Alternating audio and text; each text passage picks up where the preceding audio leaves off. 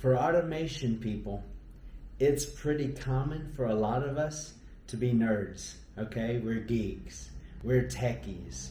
We're in one of those categories of socially inept people who gets a sparkle in their eyes whenever they see a bigger machine or a faster processor.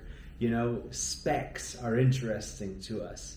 Whereas it's just a phone to everybody else, to us, no, it's got this many dots per inch resolution and this many nits of brightness and this many gigs of RAM, and it's not USB 3, it's 3.1, and it's not Bluetooth 4, it's Bluetooth 5.4, and you know, I mean, we get all into this stuff and we get excited. Sometimes in our careers, that excitement can lead us, you know, kind of astray and lead us down a bad path.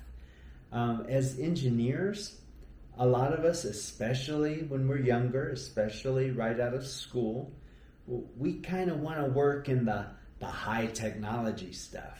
I want to work with AI.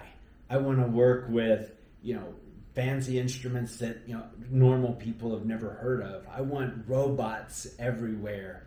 And, you know, we kind of get that fantasy in our heads that we think, you know, I want to work in the highest tech industry there is because everybody there is making millions of dollars.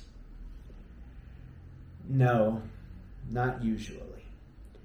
Actually, when you're on the bleeding knife's edge of technology, and you prepare yourself to work in that level of technology and you focus on all of that, there's a problem.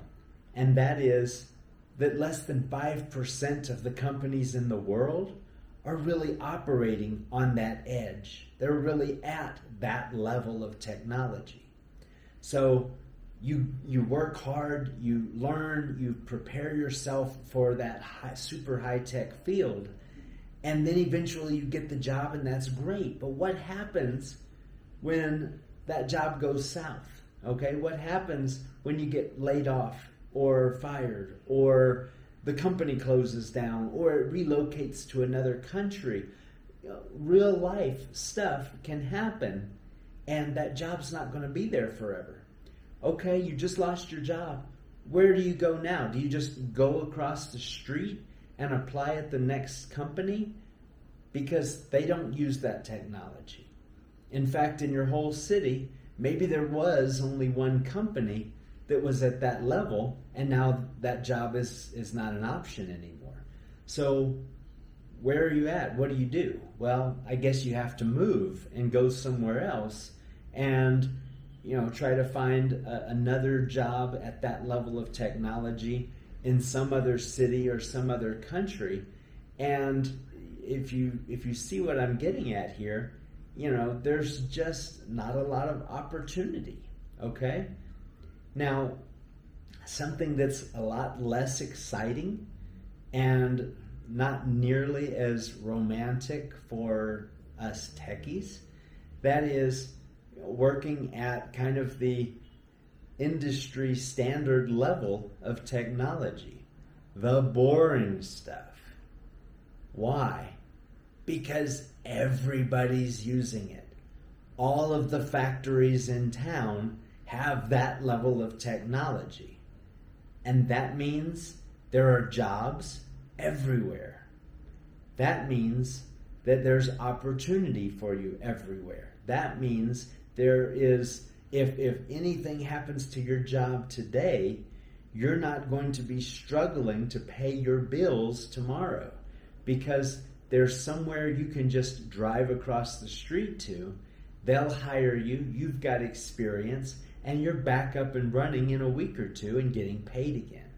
So that's something that I want you to consider when you're, you know, thinking about exactly what level of industry and technology you want to work with. The higher technology you go, one, it does not mean you're going to make more money. And two, it does mean you're going to have a harder time finding work and finding job opportunities. Lower technology, not nearly as exciting, but a lot more money. It's growing on trees. A lot more resources to learn and grow from. A lot more stability. So, if you want to chase that, technology dream, there's no problem with it. But just keep that in mind, that the trade-off is it might not always be very easy to find a job.